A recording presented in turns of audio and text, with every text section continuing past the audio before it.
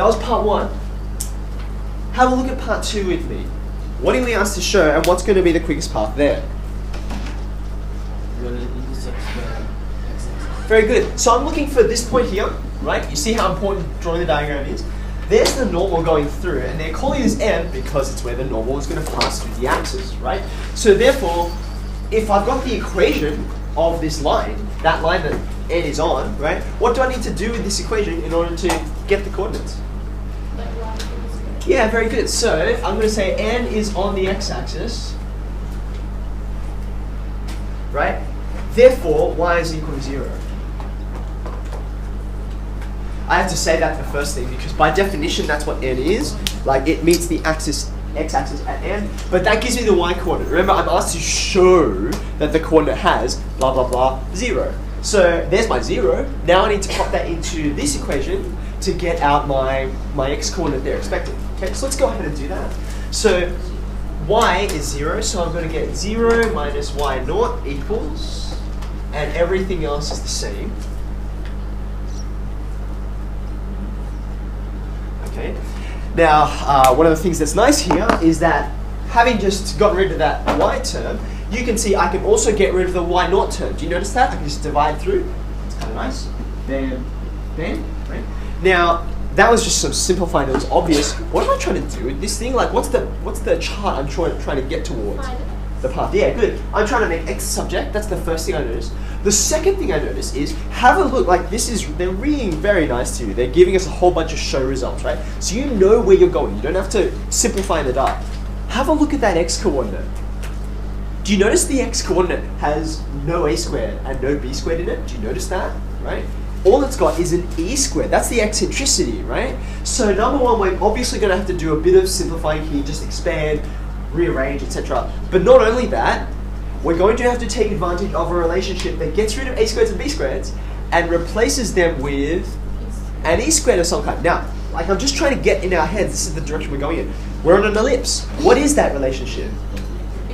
B squared equals a squared outside of 1 minus e squared. And we know, why is it 1 minus e squared? How do we know it's not the other one? Because it's on an ellipse, the eccentricity has to be between 0 and 1, right? So that's why this number is small, and we have to keep everything positive. So just keep that in your back pocket, right? This is going to come out, we're going to need this, and you can know it right away, having written down this line and knowing where you're going to go, okay? Right, let's carry out some of the algebra now. I guess I'm going to try and get rid of this fraction. So I will multiply through. And then while I'm at it, I might as well expand that right hand side. Yep.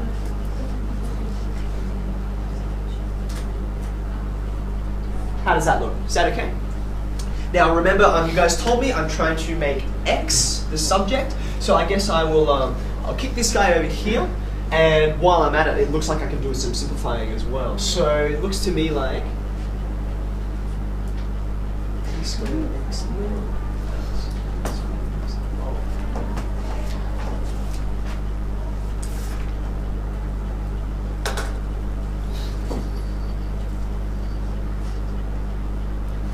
okay, how does that look so far? I've just done a little bit of shifting around, okay? And I'm almost there. I've almost got x equals. Now, I know it's a bit unconventional. I've factorized out, but I've put the x naught on the end rather than the beginning. Anyone to tell me why I bothered doing that? Because have a look at where I'm going, right? The x naught's on the end, like I'm okay? So now I'm going to divide through, right? So I'm getting a squared minus b squared all over a squared. Okay, now this ought to make me very suspicious. I haven't done anything dramatic with the algebra. I have a fraction here, but I am not expecting a fraction. I'm expecting this thing is just going to come out in the wash and be e squared. Anyone want to suggest what I should do?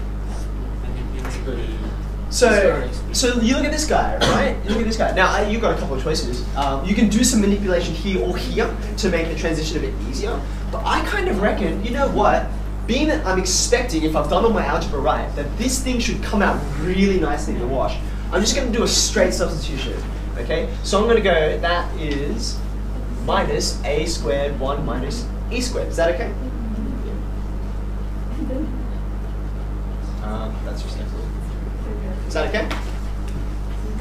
Do you see what's happening? You see what's happening here? This is a squared minus a squared. Bam, there it goes. Right, so that term disappears. then what you're left with is a squared e squared, all divided by a squared. And there is the result we were searching for. You okay with that? Now, some people, I remember seeing this kind of question the first time, and I was like, man, does this not, this step here, does this not come out of the blue? Like, how did someone know to do that? And the thing is, you guys all told me, you knew you needed to immediately from writing this line. How did you know? What was the clue? You look at this, right, and there's no two ways of getting around it. It clearly follows from part one, and then you look at where you've got to go. You're like, I've got to get from here to here. This is the only recourse I have to get rid of a squareds and b squareds and replace them with an e squared. So therefore, no, don't be surprised that this is coming out of, this is not coming out of blue at all, actually. You don't have any other choice.